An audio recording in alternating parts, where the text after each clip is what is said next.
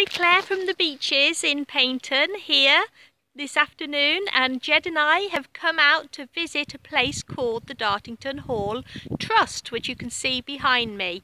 We're in the courtyard here, and this is an interesting place to visit when you come to see us at the beaches. It's only a 15-minute drive away, near Totnes, and it's called the Dartington Hall Estate, and it was set up in around the 1930s by a couple, and I'm just going to get the names, Dorothy and Leonard Elmhurst, who purchased it, and their idea was to develop and promote the arts and educational programs, and it's a charitable program, and sustainability and social justice as well is all part of what they do here.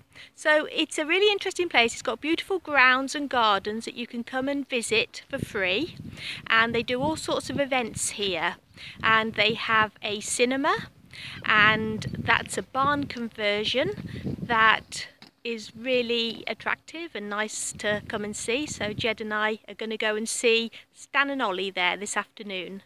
Okay, so just an idea of the sort of places you can visit when you come and see us at the beaches.